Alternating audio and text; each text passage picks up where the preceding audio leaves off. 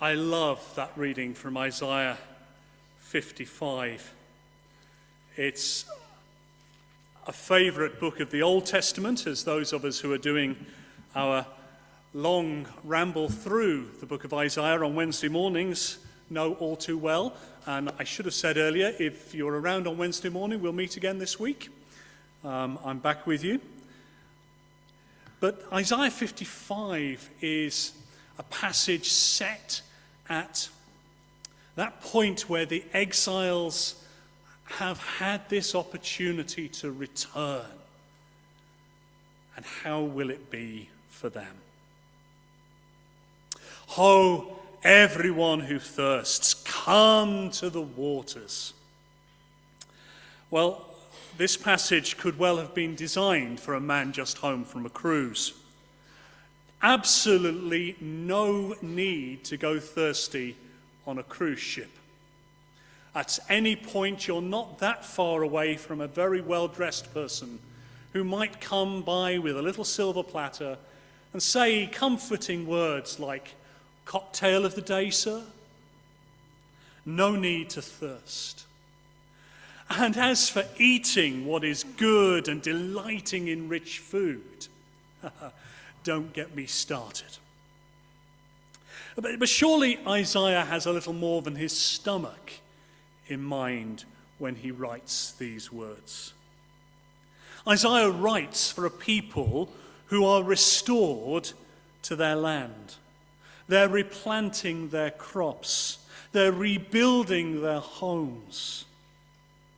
But whose real need is the God who is restoring them, replanting them, rebuilding them. Isaiah writes for a people who are restored to their land, replanting their crops, rebuilding their homes, but whose real need is for God. The God who restores, the God who replants, the God who rebuilds. And God has wonderful things in store for God's people. And those who hunger and thirst will be satisfied with good food, rich food, delightful food. But the food is not the point. It's not about the provisions. It's all about the provider.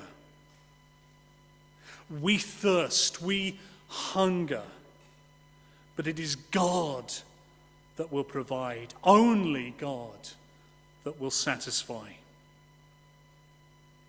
And so God says through Isaiah to God's people, "Incline your ear and come to me. Listen,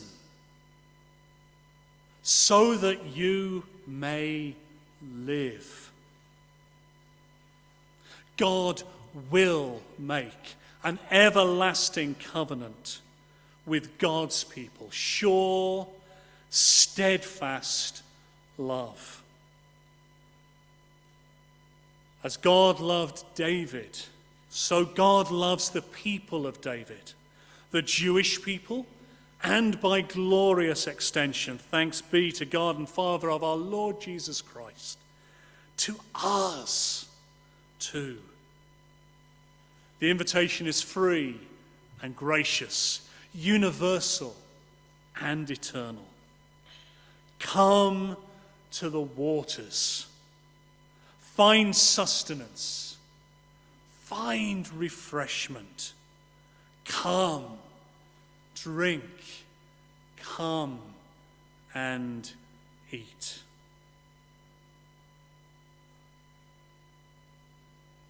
I guess it's possible to hear an invitation like this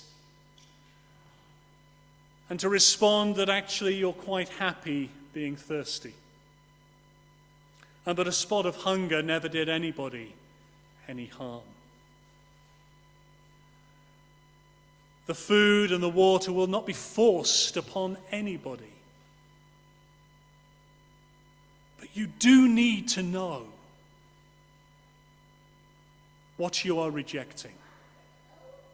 You do need to understand that God hasn't promised us half a cup of water and a slice of stale bread.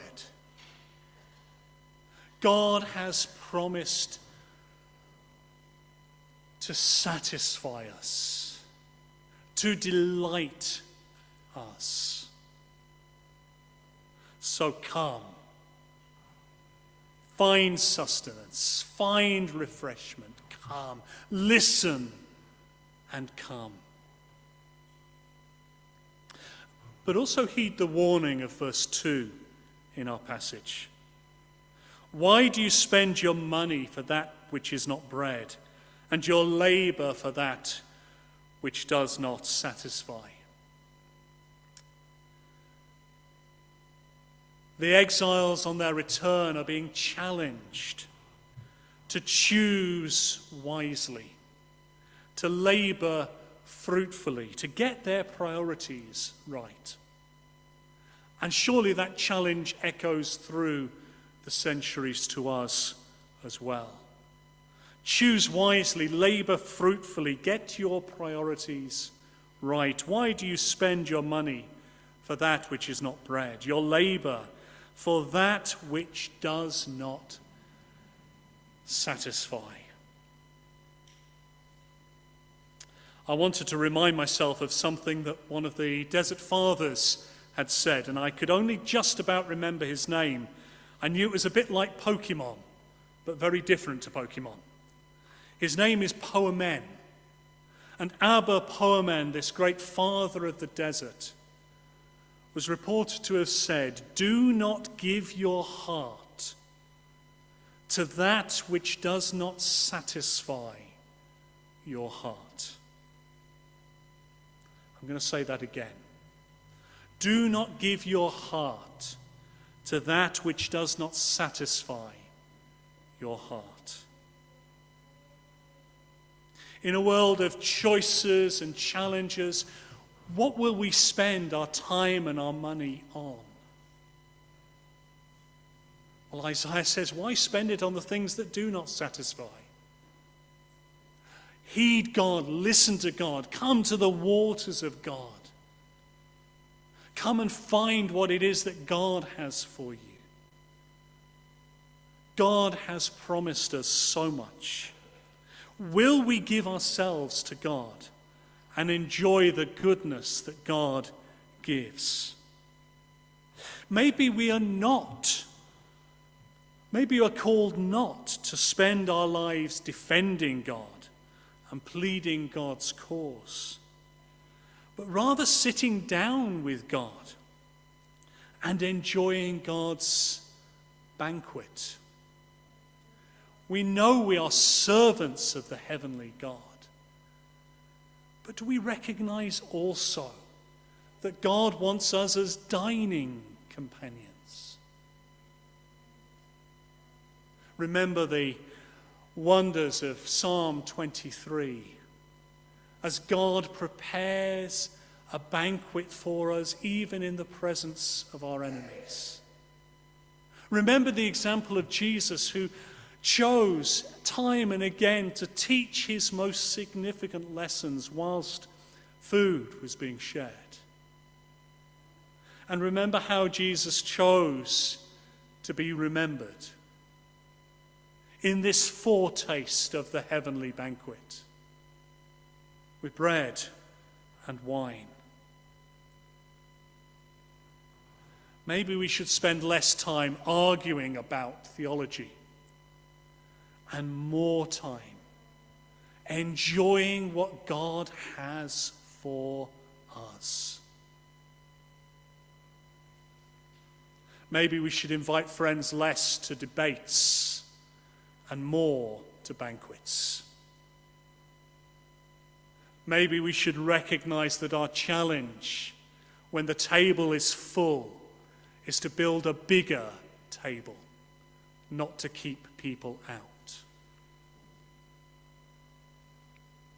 I am thirsty. I am hungry.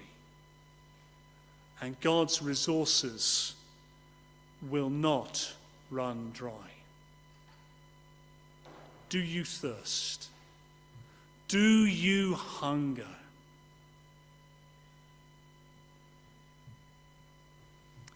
You know where satisfaction is to be found. God will provide.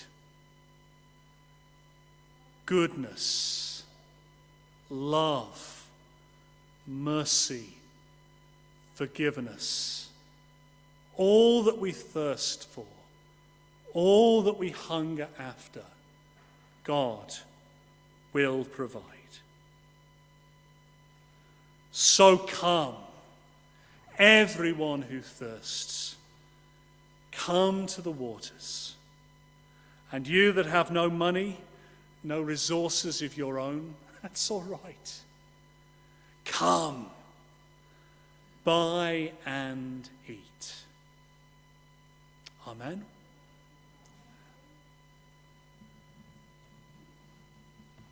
Let us pray.